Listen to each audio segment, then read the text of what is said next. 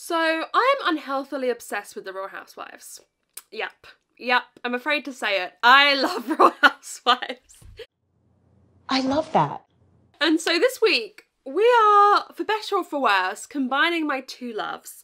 And I'm going to be reading every fiction book written by a Real Housewife. I can hear the gasps, I can hear the shouts, I can hear, Megan, why are you doing this to yourself? I don't know. But I thought it'd be fun to read every fiction book written by a Real Housewife. I'm not reading every book, because most of them are memoirs, and if I read every book written by a Real Housewife, I'd be reading catch this 70 memoirs about having sex, about homemaking, about dieting and being skinny, about being a bad Mormon, and you know, I may read I'm not incentivized to use that moment. I may read a Real Housewife memoir at one point in my life, but in this video, we're gonna be reading the 10 fiction books that I could find that have been written by a Real Housewife at one point or another. I'm not gonna mention them all here. We'll go through them one by one as I read them throughout the video. I'm not expecting great things, but I'm interested to see how it goes. I have obviously not watched every Real Housewife franchise yet. We'll get into that in a little bit. I'll tell you a little bit about my Real Housewife journey. But for our first book, I thought, Better the Devil You Know, and I'm gonna be reading Starlit by Lisa fucking Rinna, baby. Lisa Rinna. Lisa Rinna. Yeah, let's get into this. Let's hear what Lisa Rinna has to say about her magnum opus that is Starlit, and then I'll let you know my thoughts once I've read it. It's a journey, and it's a journey that I think has a lot to do with my journey. And the book has a lot to do with the people that I came across. And I think what's really fun about Starlit and writing a romantic laugh is I was able to take my story and tweak it and put it on steroids and make it into something that is, but it isn't. So what's going to be fun for you, I think, is to figure out what's real, who's real, did this event really happen, or is it tweaked on steroids? I don't know how to put into words what I just read. I don't even know. Guys, I don't know where to begin with this one. Starlit by Lisa Rinna is one of the craziest things I've ever read. One of the most awful things I've ever read. Yeah, yep, correct. Guys, this is so...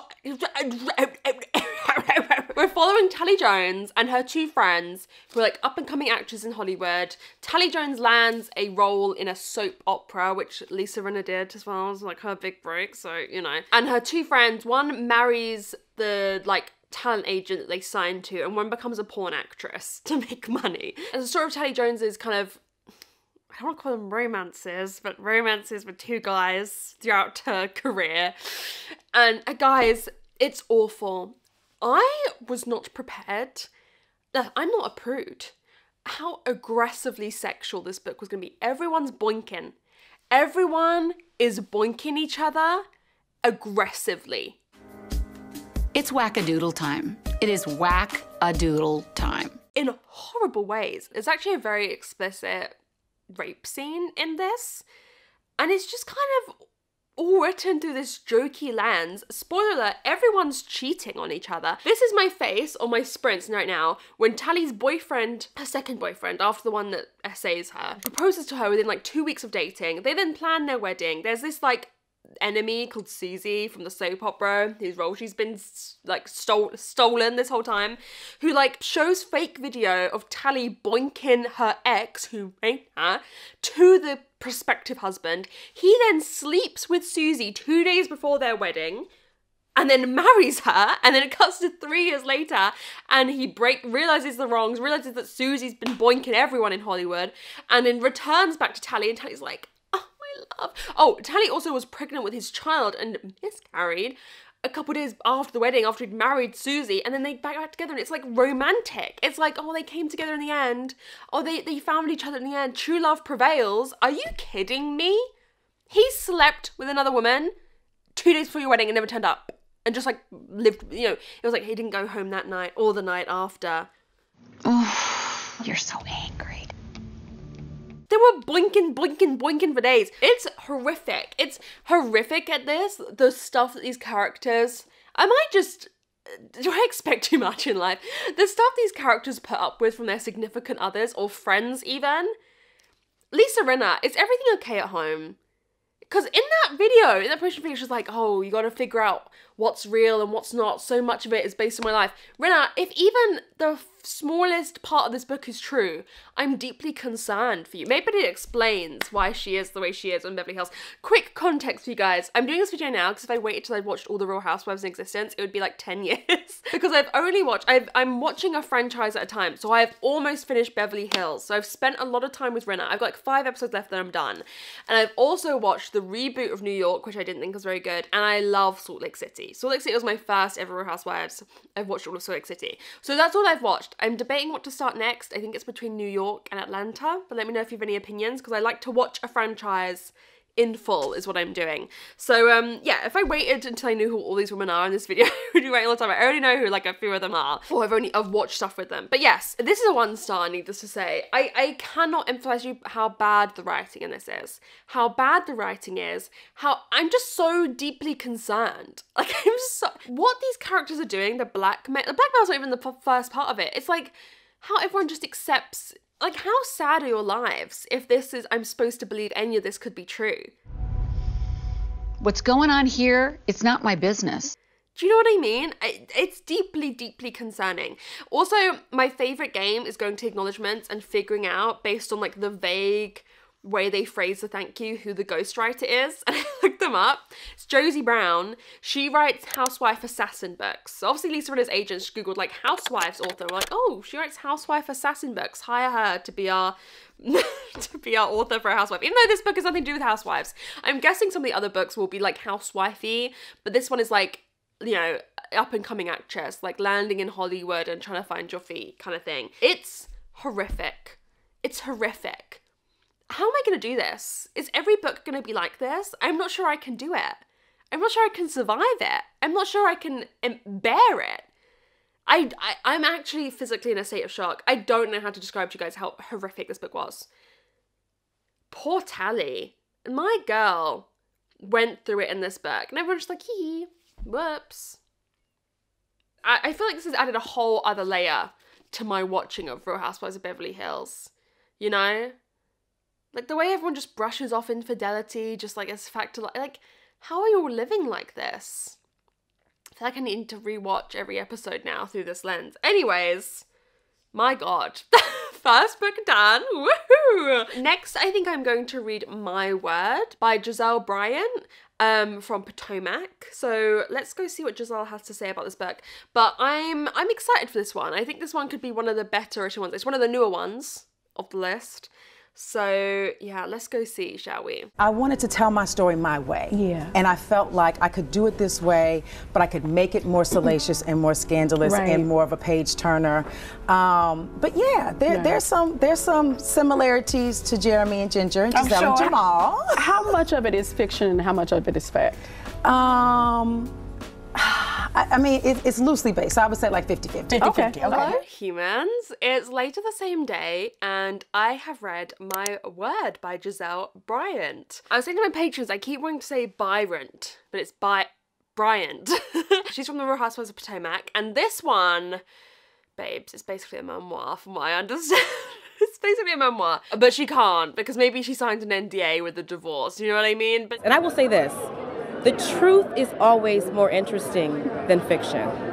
Got it. Woo. But it's basically about her romance where she met her ex-husband when they were young. They built a really successful church together where he is the pastor, and then he cheats on her. That's basically, I mean, it tells you the synopsis is happening. That's basically all the book is this woman grappling with this. And you know, in the interview, she's like, oh, I made it even more salacious and changed things, and you have to imagine what is true and what isn't. Girl, from what I'm reading on Reddit, he got 2 17-year-olds pregnant in real life.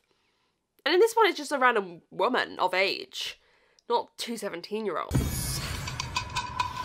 So, I don't know if we're making it, I think we're making it less salacious. Anyways, this one was very interesting. I watched an interview where she said you saw her writing it on the show, which I think, I couldn't find any clips, I think would have been really interesting to see. This one, I'm gonna shock you guys. And this rating might be based on just what I'm expecting from this video. Like, when I compare it to other books I've given of this rating, it's probably not as good. But I'm gonna give this a 3.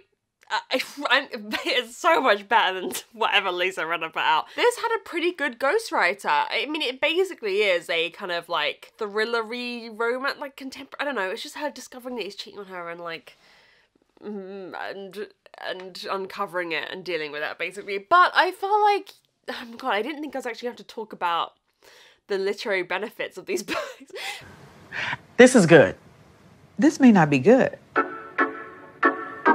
But I felt like it was really a page turner. That's what I'm looking for from this video. Just give me a page turner, you know what I mean? And I really felt compelled to read it. I felt for our main character. I thought it had interesting discussions around, you know, what line people draw in these situations. And like, I mean, she had like a little, I mean, it's quite a lot. I mean, she had a better line than some people. Still a different line than I would have had. I thought it was really interesting looking also in the culture of kind of these churches in America and seeing behind the scenes. There is not this same kind of mega church culture in the UK. Like, we don't need to get into the churches exist, but this kind of like churches with a lot of money, they like put on these crazy like, you know, nativity shows, or like, you know, you all know what I'm talking about, these mega churches in America. It's a very different culture, and it's interesting seeing the perspective and seeing behind the scenes on that and seeing that written. I mean, obviously none of these women have written these books. We all know this. Like, this is all ghostwriters. We'll talk about it later. No, we're talking about it now. But I enjoyed this. Well, I didn't hate it. I enjoyed it. No, I looked forward to finishing it. Good. No, it was okay. So far, this is my recommendation. If you're looking to read a Real Housewives book, it may get better. We may have some better ones. But yeah, I thought this was, if you're a fan of hers, obviously I haven't watched her show yet, but I think this would really give you open your eyes to what she's been through, and I think it would be interesting to her as a fan. She got packed with this dude for like a couple of years though, after writing the book, after like a decade of being apart. I'm like, girl, what are you doing? You went so low, I couldn't even get a broom to sweep you up. I enjoyed it. I enjoyed the characters. I thought that the writer, the narrator, the woman, the main character, had a very strong narrative voice that was very compelling to follow. I thought the book built really well. You could think it's kind of an abrupt ending, but I think it builds and builds and builds and builds and builds that ending, and then there's like an epilogue. And that's fine. You know, this book is 260 pages. I think that's the perfect length for what we're doing here. Wrap it up in under 300 pages, you know? Don't need to be longer. Don't need to be longer. But yes, no, my word, I enjoyed. I think it was okay. The character of Minty is very much me. I was from, Virginia. I grew up in the South and always wanted to be in New York. So I wanted to tell the story of, if you're not from here, doesn't mean that you can't make it in New York and have great jobs and meet great people and be a part of the city. And there's almost a little bit of tips throughout the book, loosely built in there that sort of help you figure out how to make it yourself. Okay, the next book I picked up is Southern Charm by Tinsley Mortimer. I'm going to give this book a 1.5. 1.5. This book is the personification, or bookification, if you will, of beige. Beige. Like, it's inoffensive, but is it any good? No. We're following Minty, who, fun fact, my mum, this is embarrassing, because I'm like, of course the character's called Minty. My mum wanted to call me Araminta. My dad wouldn't let her. And they wanted to give me the nickname Minty. That's quite embarrassing.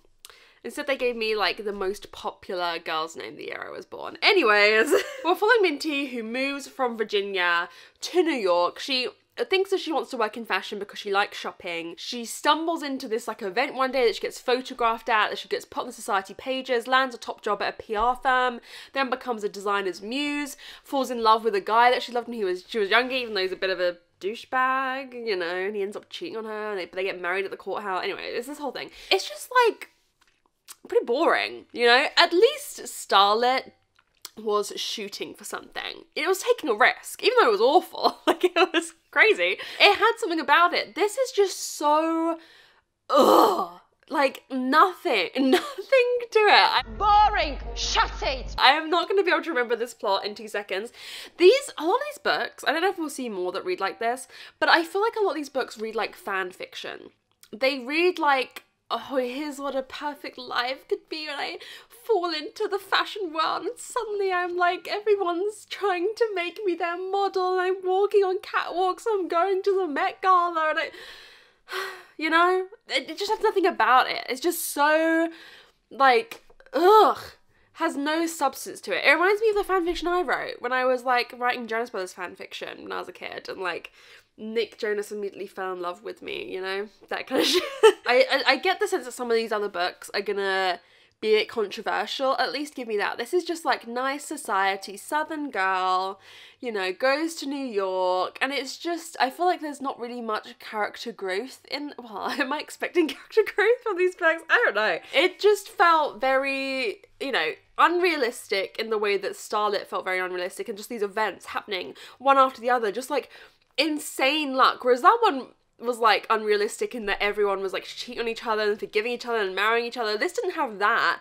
It was more the career world that was just blatantly, obviously unrealistic.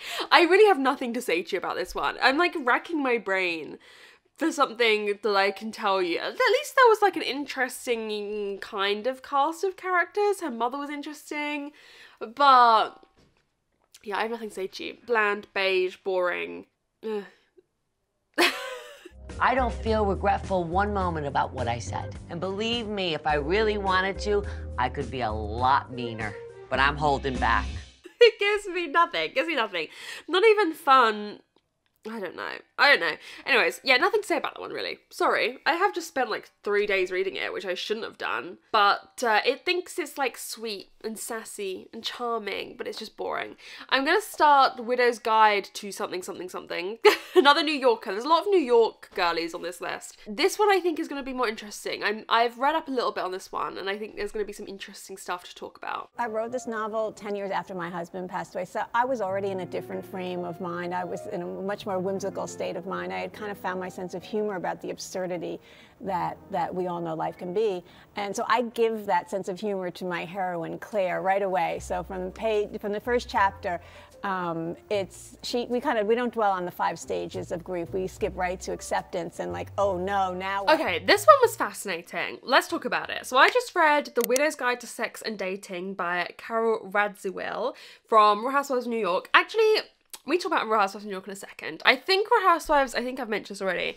I think the original New York is going to be what I watch next, but we'll talk about that after I've spoken about the book. So, this one we're following Claire, whose husband, who is a sexologist, like writes about sex, basically, like academic theories about sex, gets killed in a freak accident where like a piece of bronze art, like a massive statue, falls on him on the street in New York, and he gets crushed and dies.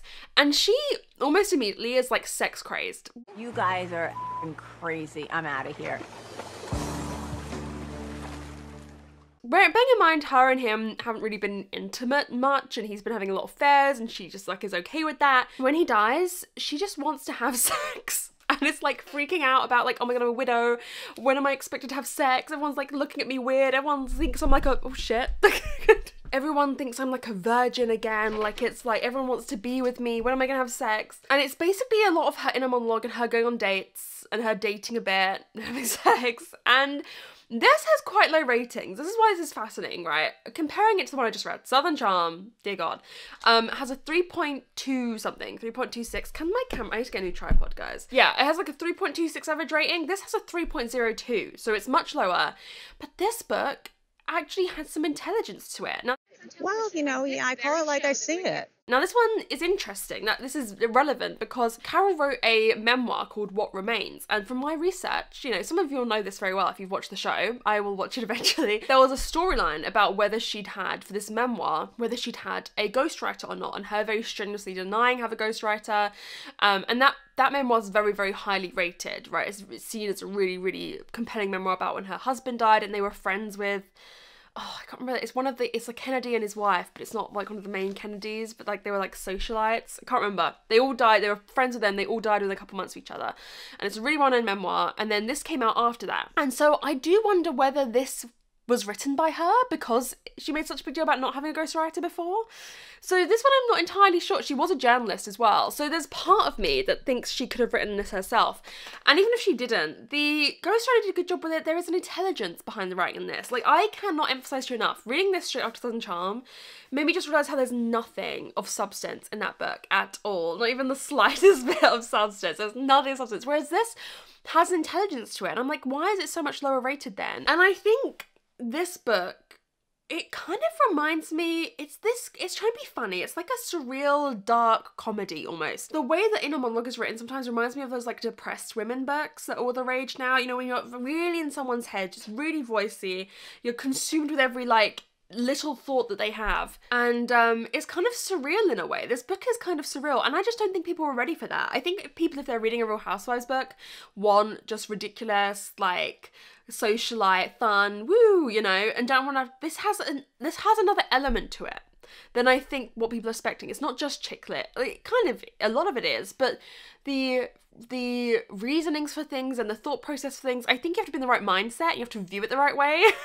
But if you view it the right way, I think it's actually a very, very interesting book. Now, I personally am going to give it a 2.5. I was going to give it a 3, but then the ending is kind of ridiculous. You spend all this time building up, going on these dates and having a fairly long relationship with one guy, and then like the last 2 pages, like, oh, and then she fell in love with this guy and lived happily ever after. It's a guy you met once in the book, and isn't that funny? Haha, they love each other, lived happily ever after. And it's like, what? It's like no build up. It's just like, and it's like, then she ended up with Carl. I don't know. Like, who the are you? But like, yeah, and then she ended up with him, and they lived, yeah, they loved each other. Great life. Yep. And I was like, what the hell? I almost think it shouldn't have had that ending. So for me, it's 2.5. So I didn't love it, but I think I could see elements of wit and charm and interesting perspective. This had something to say, right? This book had something to say. A lot of the other books don't have shit to say, whereas this was kind of funny, but in a weird, like, warped mirror kind of way. So yeah, I don't think this deserves to have one of the lower ratings that we've seen so far in this video. I think also that rating probably comes from people having read her memoir and being so impressed and really, really enjoying that, and then reading this after and being disappointed, you know? I think that probably plays into it a bit. But my thoughts on New York, right? Because I never finished the reboot of New York. I did start watching it when it first came out because I was like, oh, this is something I can just start with. It's easy to get into, rather than before I started my goal to watch every franchise from the beginning. And I never finished it. I got up to like the girls' trip to the beach. Where do they go? They go somewhere. They go on a beachy holiday. I'm watching that again now, and I do not like the reboot of New York. I'm gonna watch it, but I don't like it because I do not believe any of these women are friends, right? I know in all these franchises, none of these people are friends, really, and they're just, you know, co-workers, and it's a show, and it's for the dramatics, and yada, yada, yada. But I like to believe, I don't have to believe everyone's friends, because you don't, because everyone's always arguing, but I have to believe in some interesting interpersonal dynamics. So on Salt Lake City, you've got Lisa and Meredith, who like are in and out of being friends, or Whitney and Heather, or, you know, my favourite points with Real Housewives of Beverly Hills were when Carl Richards and Lisa Vanderpump were on good terms. Like, Kyle's my partner in crime. We're very close. I adore her. Because there's something you can believe about that relationship. Or I liked when you had the dynamics with Kyle and Kim and Kathy on the show. Like, I don't have to believe that everyone's friends, but I have to believe in certain pairings of friendships. Or like Carl and Dorit are friends, or I believe that Garcelle and Sutton are friends. Do you know what I mean? Whereas in this reboot of New York, who are friends? Who are the pairings, right? There's got to be some pairings. I don't have to believe in the whole group, but there has to be some interesting, and I just feel like none of them actually, like it's not even that none of them like each other. They've just been thrown together with no pre-existing connections. I need some history on the show. And so I just feel like it's all really, really fake. And I know it's all fake. Like, I know it's all fake, but I just don't like it because I'm like, I feel like when we got introduced to it, it's like, oh, we should just go be friends, but there's no one who's close. You know what I mean? But yeah, I think the OG New York is going to be the next one that I watch the whole way through. But before we do that, we have to finish reading these books. I'm almost at my wit's end. So for next one, I'm going to pick up the one that I was most excited to read, which is A, from Real Housewives of Beverly Hills, Eileen Davidson, who, listen, I liked Eileen when she was on the show.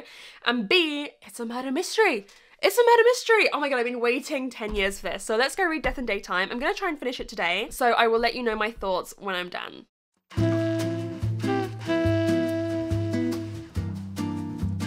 Okay, friends, I've read Death in Daytime, but at what cost? No, it wasn't terrible. It wasn't the worst thing I've ever read.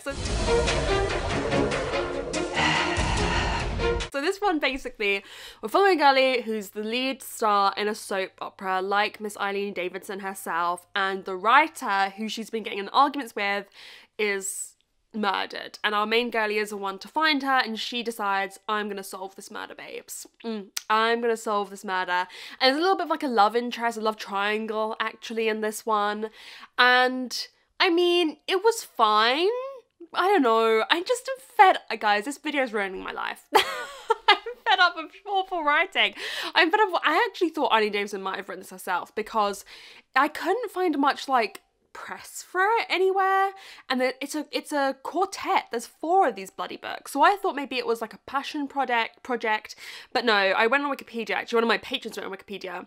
Turns out she collaborated with a guy, aka he ghostwrote, a guy called Robert J. Randisi, who, let me just read out a part of his Wikipedia page. He has published more than 650 books. He may be one of the last pulp writers. He has had a book published every month since January 1982. In 1984, he wrote 27 books in 12 months. So he wrote this book in a day, babes. He wrote this book in a day, and it shows. It shows. Shut up! You smug, sanctimonious bitch! I just don't get... I mean, obviously he must not be a terrible writer. Well, I don't know. The writing wasn't good. The writing was really, really bad. It was kind of boring, but kind of inoffensively boring. There was something about being back with the format of a murder mystery that I found kind of comforting. So there was that, at least. Oh, but guys, I don't know how much longer I can do this. I've been working on this video for 3 weeks. It's taking me forever to read these books because they're all so bad and I have no interest in reading them. My patrons keep telling me I should DNF. So in the second half of this video, we're going to be more liberal with DNFing. If I read like 100 pages and I'm not enjoying it, we're going to be okay with me DNFing, okay? Because I can't do this video for much longer. It's ruining my life. So I'm going to give the book 2 stars in terms of rating. It could have been like a 2.5, but there's a little bit of like transphobia at the end, or like, I mean, what now? It's transphobic now. I'd say it was just like kind of the general attitude, sadly, in 2008 when this was published, but it is a little bit transphobic and maybe a little bit homophobic, and just, you know, it just, elements of that made me really uncomfortable. Guys, I don't know. I like the soap aspect of it. I find the soap, like US soap aspect of it, quite interesting. I always enjoyed when we saw that on Real Housewives Beverly Hills with Lisa and Eileen, and I liked that aspect in Starlet. I mean, it was like the only thing I liked in Starlet, but it was interesting seeing this book, you know, the behind the scenes of soaps. And I mean, American soaps versus UK soaps are very different. Drop Eileen Davidson into Coronation Street, I'm not sure she could hack a day. I'm not sure she could hack a day at Coronation Street. It's very interesting seeing the difference in what like our soaps are. So I enjoyed that aspect of it. I enjoyed the fact that it was a murder mystery, but I just think the writing was bad. I think the writing was bad. Guess what? I don't particularly like you either. Good. I can't find one damn thing to like about you right now in the moment. Anyways, I'm going to start Cherie Whitfield's one next. I always get the audio mixed up. Wives, Fiancés, and Side Chicks of Hotlanta, I believe. There's the audiobook for this one. Praise the Lord. I just want, if I had audiobooks for all of these, it would not be a problem because I'd be able to passively read it. And that's not me saying that I passively read all audiobooks, but in this case I would. Normally I'm very engaged, but I'd be able to just half read these books. But most of them I only have the physical or the ebook, and so I'm having to really actively read them, and I feel like it's killing off my brain cells one by one. I'm not kidding. Like I don't know how much more of this I can take. I feel like I'm going a bit insane. So today I'm gonna do lots of reading. We're gonna try and get our way through 2 books today. We've got 5 left. One's a kid's book though, but 2 of them are really long. If the really long one is not that good, I probably will DNF it. But anyways, let's persevere, shall we? And start Wives, Fiancés, and Side Chicks of Atlanta. The also thing about these books is I also just have nothing to say to you often because they're just bad. They're just bad. Anyways, I'll check in with you once I've finished the next one. This is real life. Okay, done. Bye-bye. Remember, you're the one who works as a stripper. Oh, I gotta go back. Hold on. You're the only one using your body to get coins. And not the only one. Blah, blah. The kind that make music. Keep saying music and it says noise. Hello. I had to turn the bloody big lights on to film in here because it's otherwise too dark. I hope you all recognize the sacrifice I've just made. So I finished The Cats Are All Milling About, and I know they're about to start fighting. Well, play fighting. They've all just woken up from their slumber. I finished today. I read the whole thing. I hope you're proud of me. Wives, Fiancés and Side Chicks of Hotlanta. And this one had something about it. This one had a little... She just pounced on Miko. He doesn't want to, dudes. He doesn't want to. She just like... When Miko's sleeping, she just jumps on him and starts biting his neck. She's obsessed with him. And he's not.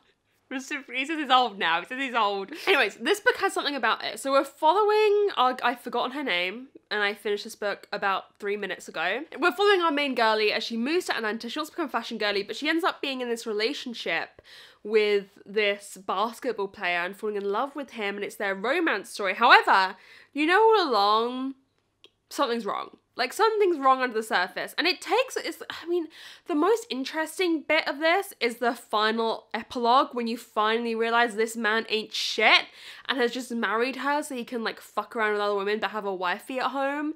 But you know the whole book is leading to that. Like, you know the whole book, because there's a prologue where you realize that he ain't shit, and then the whole book is her moving and meeting friends and then meeting him and yada yada. But, like, if that epilogue had been the majority of the book... Because she talks about maybe killing him. She's like, yeah, this might be the last supper I'm about to make for him. I'm like, oh yes! So if that could have been the whole book, I would have loved it. But for the most, I'm giving this like a 2.5. I don't think it was the worst thing I've ever read. I do think it kind of tries to capitalize on like catchy one-liners, like the characters saying things and people being like, oh, Dida's just done a shit. I can hear her. Guys, she just gets poo on her guys, she's so naughty. You don't even understand. Anyways, you don't need to hear cat poo talk. I enjoyed the reading experience of this because the whole time you just can see it leading up to it, and you start to see how the people that he's friends with ain't shit, and there's people in her life who are lying to her, not telling the truth. It's kind of like a contemporary romance thriller hybrid. Dida, what is wrong? Come here. What else can I say to you about this? Let's think critically, shall we, Dida? Let's think about... I thought it was fun. I like the beat. So. Yeah, I enjoyed this. And this has got one of the lowest ratings out of all the books. It's a 2.99. Which I feel like from what I've seen, these Real Housewives reader fans are a lot more... what's the word? Giving the benefit of the doubt to these white girlies than the black girlies. You know what I mean? Like, some of these books by the white girlies, horrific. The cats are causing havoc. I don't know what's going on over here. You can't see them. They're all doing something. You know, some of these other books I've read, diabolical, and they have pretty good average ratings. And the thing is, all these books I have been reading have been pretty much girl moves to new city for job, and there's a romance subplot. It's a romance subplot. Whereas at least this one is something different. At least Death in Daytime was a murder mystery. But I have a feeling... Whoa! There's acrobatics going on. I have a feeling that we're about to get back for these last... Well, we've got the kids' book, but for the 3 novels we got left, I don't know how much I've got it in me to finish all 3 of them. If I can finish one of them, I'll be happy. If I can finish 2 of them, I'll be ecstatic. If I finish all 3, I'll be shocked, frankly, because I don't know I can't do this much longer. Me reading all of these books. Okay, this doesn't make any sense. I need to read something good, you know? But this one at least had something different. It was fun, it was quick, I had the audiobook, thank fuck. I really just wish I had the audiobook for all of these. I need it. Give it to me, Rachel, I need it. This one was okay. This one was okay, and I don't think it deserves to be one of the lowest rated out of all the ones we've read. We've had far, far worse. This one at least had something fun. My Word is still the best, and this is probably my second favourite out of all the ones we've read. I mean, it's still not good, but compared to what's out there, it was interesting, you know? It was a fun read, bit silly, bit campy, bit thrillery. It had some fun aspects to it. So anyways, I'm now this evening going to do my best to start Skinny Dipping by Bethany Frankel. I know she's one of the main girlies. I have not watched OG New York. Like I said, I think it'll be my next one. We've currently got like, well, 2 that I'm watching coming out weekly, and that's enough to keep me going. And I'm watching Big Brother UK. I didn't watch it last year because I didn't have time, but this year I'm trying. Well, there's been 3 episodes so far, so we're not that far in. But I think OG New York will be what I watch next. But I know Bethany is that girl, you know? She's like one of the main girlies. I know Skinny Girl is her whole thing, and this is Skinny Dipping. I'm not really looking forward to this one. I think it's just another girl who moves to New York, has a career, maybe a bit of a romantic subplot, and I'm done. I'm done, Lux. I'm done.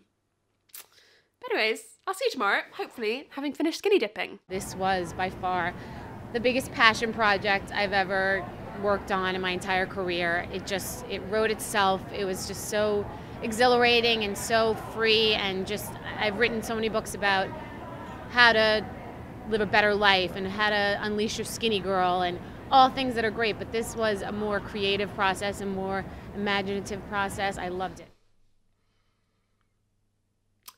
I don't think I can do this anymore.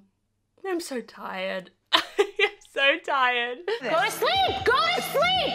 You're crazy! Go to sleep! I am over 200 pages through skinny dipping. Okay? Okay? Oh, Dita's here. She's gonna help us emotionally. Hopefully if you just look at how cute she is, you won't be mad at me for what I'm about to do. I'm over 200 pages this book, and it's not even that bad. This is one of the better written ones that we've got. We'll talk about it synopsis in a second. This is one of the better ones we've got. I just can't do this anymore. My willpower is at 0. I am not strong enough to read any more of these books. I hated myself. I hated her. Can you behave?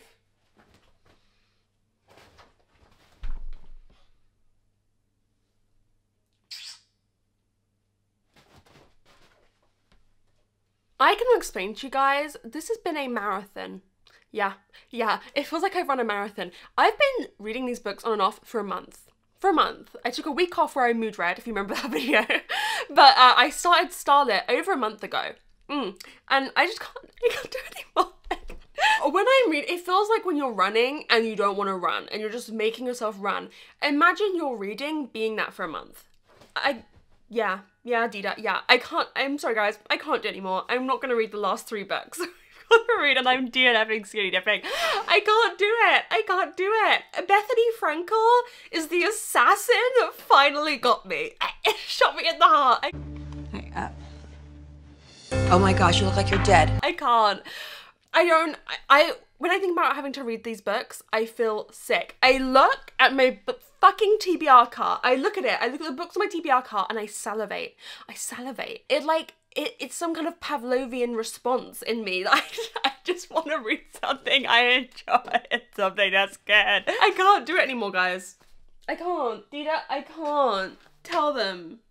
Stand up for me. I can't do it anymore. I'm so sorry. So yeah, we're gonna end the video here. I'm so sorry. In terms of skinny dipping, like I said, it's one of the better written ones that we've had. It's following a bit of like a bolshy, is that the right word? Like kind of like a little bit of an edgy girl, like Bethany Frankel type personality from what I can, it's not like tinting more to my southern charm. I'm just a southern belle. Like this girl's got a bit of grit to her and she moves from New York to LA to try and become an actress. And it's about her trying to become an actress and dating guys in Hollywood and yada yada. I mean, we've read this 10,000 times. Dita?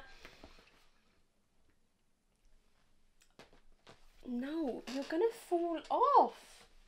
Can you behave for like 5 minutes, guys? I love her so much. I'm so obsessed with her. But she slept with me all night last night. But she's just naughty. But yeah, I mean, Bethany Frankel hired a good ghostwriter for this. We're being blinded.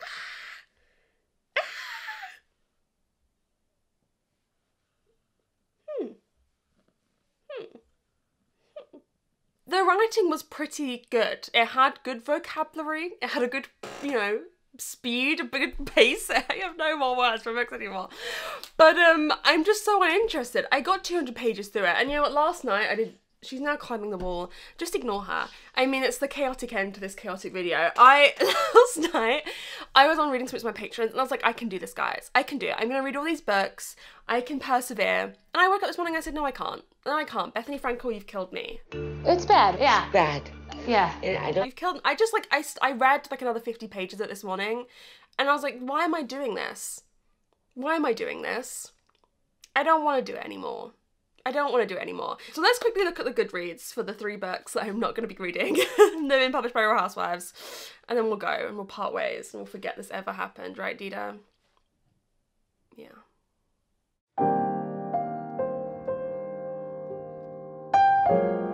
Okay, so let's look at the books I didn't read. First, we have one that I own, A Dangerous Age by Kelly Lauren Benjamin. Sorry girl, I don't know. She's from Real Housewives of New York. Hot nights, cold drinks, big secrets, bad choices. Welcome to Manhattan. I think this is pitched as like a group of 40-year-old friend women, kind of like Sex and the City, I guess, and just like that kind of vibes we're talking here. They're like socialites in New York and they have fun and I'm just sorry, I'm so uninterested. Let's look at, I mean, there's like quite a few positive reviews here, but I'm going to the 2-star because I think that's what I would have given it. The constant threat and encouragement of infidelity. Where have we read that before? Oh my god, all these books. Somewhat autobiographical. Nothing happened the entire book, but it was a fast read. Not as bad as I thought it was going to be. Well, that's a 2-star voucher encouragement. 4 friends, all somewhat of a mess. I found the main character annoying, the others weren't any better. Yeah, okay. I don't think we're missing out on anything here, if I'm honest with you. Then we have The Rumour by Deshawn Snow, who was only on 1 season of Real Housewives of Atlanta, the first season. I haven't ever heard anyone talk about this. Let's see. This is a kid's book. It's got, okay, it's got 1 rating. That's 5 stars. So, I mean, it's rated great. This is a kid's book. It was like 70 pages. And I think it's about a girl realizes that her school friends are not her friends at all. She learns what right is right. It sounds like a cute kid's book, but we don't need to read it. And then the final one is Red Carpets and White Lies by Leah Black, who was an OG on Real Housewives of Miami. Now, I am kind of sad I'm not reading this one because she seemed fairly invested in this book. She did like an interview at a bookshop with an audience, which is kind of bold and makes me think maybe she wrote this or at least was more involved in writing it. But she also marketed it as a series, as a trilogy. And it came out in 2015 and no more books have been published, so I don't think that's happening. It's like a socialite in Miami who holds charity balls. It's majority 3 stars that we're talking about here. I adore celebrity authors. I've read the good Bethany Frankel. To be fair, Bethany Frankel's was not that bad. The bad Tinsley Mortimer. At least we can agree on that. Wrote the epilogue in a fun, original and offbeat way. Very slow. This was the longest book we had. This was like 450 pages. I'm not spending time reading a book that's 450 pages and only the last third is interesting. Lacked plot until page 300. There's no love story or conflict until we finally get to the painfully obvious setup. Oh, court case. Well, that's something. I do like a court setting. I'm kind of sad. This is the only one I'm sad I didn't read. If I'm honest with you, because the kids book is a kids book and A Dangerous Age I'm not interested in. But this one had something interesting about it. But there we go. That's what we missed out on by me not finishing the books. Apologies, everyone. Hopefully you can find it in your heart to forgive me. So there we have it. I tried to read all the fiction books written by Real Housewives and I failed. I couldn't make it to the end. I'm counting skinny dipping. I read over half. I read 7 out of 10. I just needed my life back, guys. I look at all these books. Oh my god, it like makes me like salivate at the mouth. I need to like consume all these books I actually want to read right now. This has taken up my life for far too long and we're done. We're donezo, babes. We're done. We've had enough. But I hope you enjoyed this video. It was fun reading some of these books anyways. It was interesting seeing the kind of books that they write. If I had to recommend one, I would recommend My Word. I think that was the best one that we read. Carol from New York's one was also interesting, but the others, I think you can miss. I think you can miss, funnily enough. If you've enjoyed this video, make sure you like, comment, subscribe. I don't say that very often, but subscribe if you're new here. Comment below who your favourite Real Housewife is of all time. Who's my favourite Real Housewife of all time? Holy shit, this is hard. I would say I do love my Lisas. I do love Lisa Vanderpump and Lisa Barlow.